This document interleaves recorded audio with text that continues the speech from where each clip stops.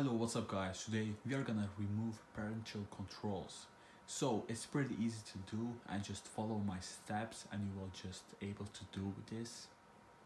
The first thing what you want to do is go to settings.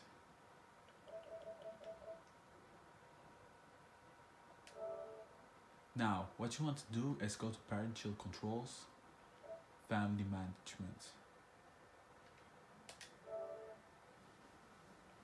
And you want to click on PS4 restrictions, the first one.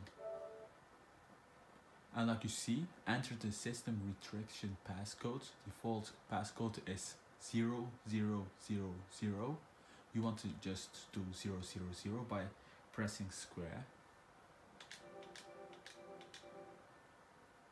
Now you will see this on your screen right now.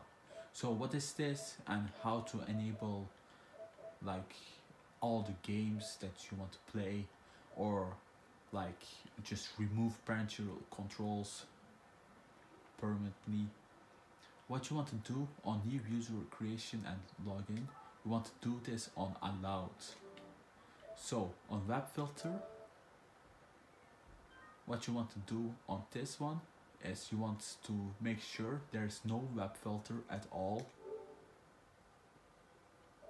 On default parental controls, you want to allow everything that's on it.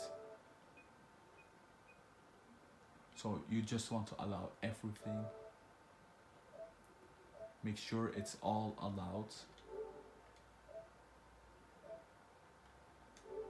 So if you allowed everything, you are good to go and you just removed parental controls.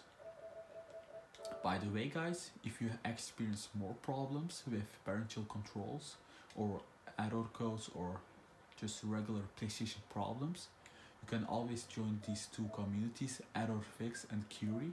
We will help you with problems like this.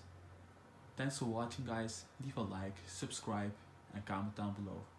Peace out.